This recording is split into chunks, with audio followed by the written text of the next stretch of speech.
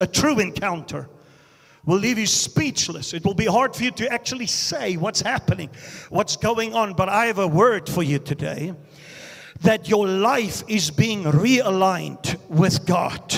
Your family, every connection, every structure, everything connected to your life is being realigned with God. There's been things in your life that's been out of place, that's been out of order. You've been out of step.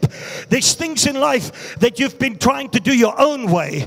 But my ways are better than your ways, says the Lord. My thoughts are higher than your thoughts. Come on, my ways are higher than your ways.